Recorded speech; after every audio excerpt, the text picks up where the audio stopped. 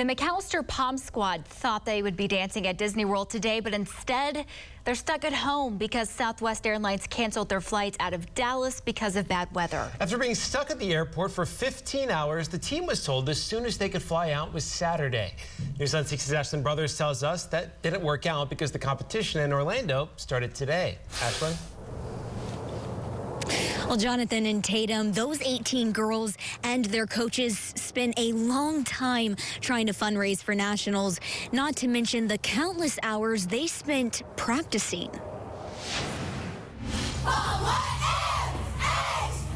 Several McAlester Pom parents are at Disney World wishing they could watch their girls compete. Their sister, her grandma, and her dad all in Orlando.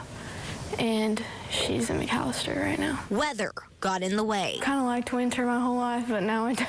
Skylee Simpson says her heart hurts most for the seniors. It's so fun. You see other teams there knowing like, oh, that would have been your last time and now you can't even go. I couldn't imagine. We practice constantly just for this one competition. I'm sure we will get the money back, but it's like the missed opportunity is not replaceable. The team saw our story about how the same airline rerouted a plane to take Jinx Pom directly to Orlando for the competition. We're so happy and we're so pumped for those girls that they were able to get there.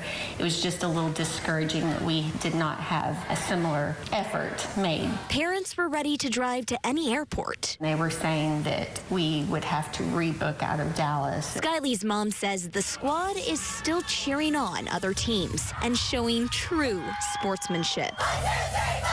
A lot of the girls have reached out to us and told us that they're going to perform for us. We have the same fight song, so we took you on the floor with us. And everything, there's a life lesson.